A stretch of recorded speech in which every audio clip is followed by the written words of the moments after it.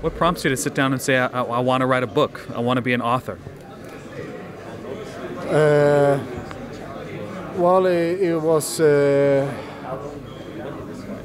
was something on my mind. It's been in the air for a while, but and now I'm finished with that project, and it was a good run.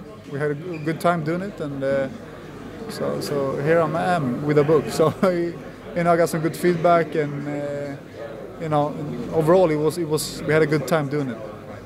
What do you think MMA fans and people in general are going to take away from it? What are they going to know about you that they might not have known before? I don't know, not more than certain details maybe. I don't know, it's, I just left everything out there in the book, so it's also a way for me to give the fans, give back the fans something, they get another like perspective on things, and they will know me even closer. So did going through that process of examining your life and thinking about fighting, did that help you find any more motivation to get back in the cage?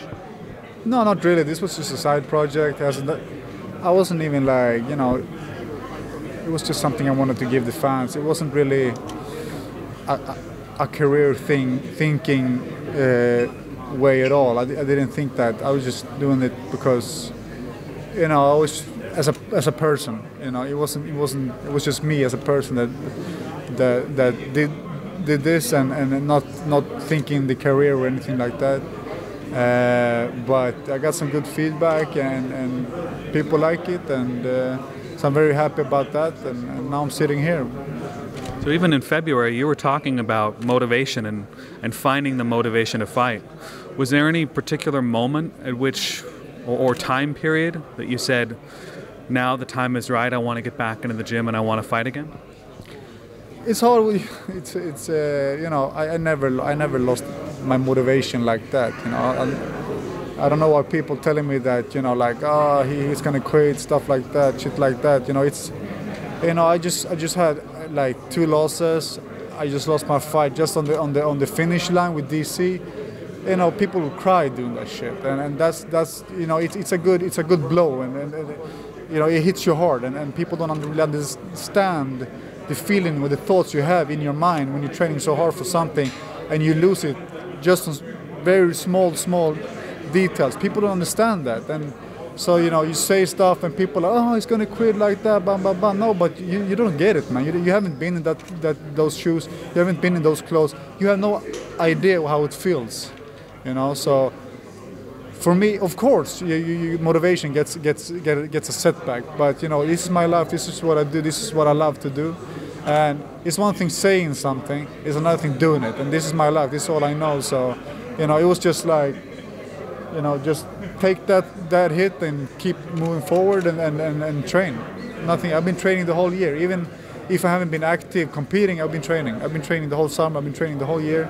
I started my camp very early, so I'm more than ready for this fight. When did they call you to fight Jan, and what were your thoughts? Wow.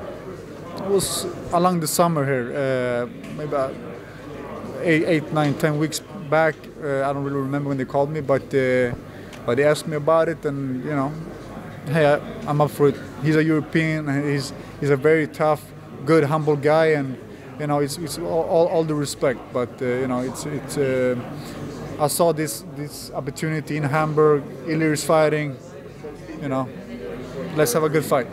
How did it feel getting back into a training camp? I think you were talking about in the special, it was kind of brutal, the training that you were going through. How did it feel being back in that process again and getting ready for a fight? Our training camp is always tough. As whoever you want to ask, it's a really tough time, and it felt actually good, because if you don't do it, you miss it, and when you're doing it, you hate it. It's one of those like hate and love thing you have to do to the grind, but it went very smooth, and here I am. I'm more than ready. I had good weeks of training and good guys training with. So I was at All Stars Training Center at my gym, having a good camp, and I'm more than ready on Saturday. So what do you want for your career after this fight? Assuming you beat Jan, do you want a title shot immediately? Dana talked about doing a title eliminator between Johnson and Jones and the winner fighting Cormier. Where do you see yourself in the title picture and the UFC's future in the light heavyweight division? Well, I'm aiming to be the best, though. You know, I got I had two chances, but it's all about the third, isn't it? So I'm looking for that opportunity right now.